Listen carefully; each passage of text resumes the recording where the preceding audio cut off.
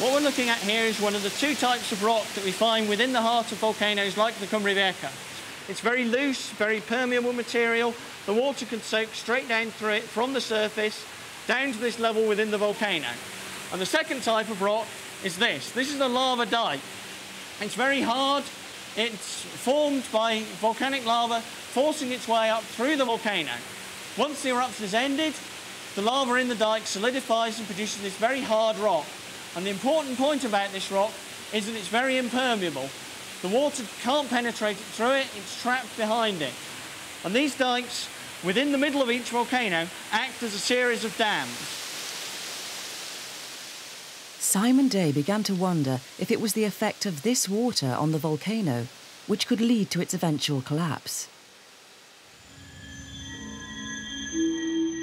He contacted a geologist who studies the forces that build up inside volcanoes, Derek Ellsworth.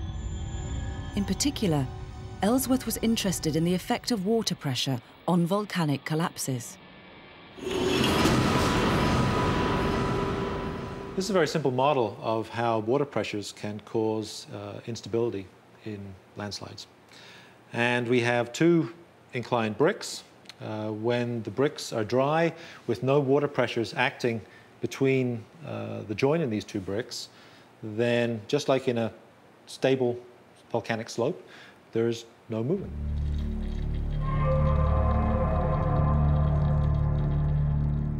If water is added, however, it begins to force the two bricks apart.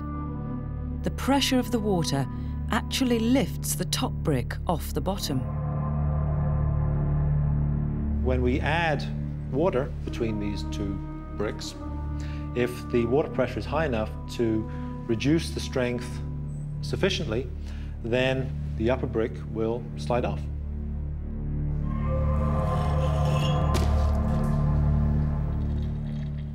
Although water pressure is enough to push bricks apart, Ellsworth realised that water on its own couldn't collapse a volcanic island.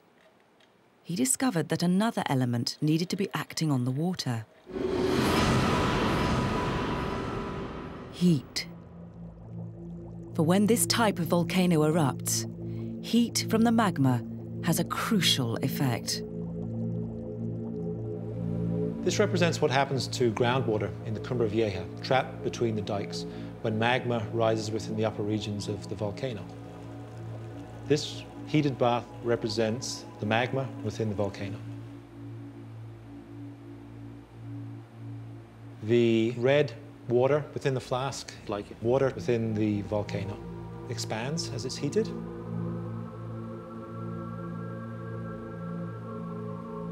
And as the pressure within the flask increases, the only outlet for the water is in this thin tube.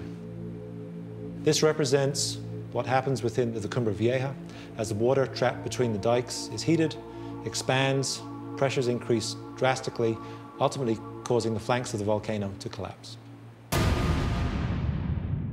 It was tremendously exciting because here was a mechanism that we could use to explain how it was that these enormous masses of rock could be pushed off the side of the islands.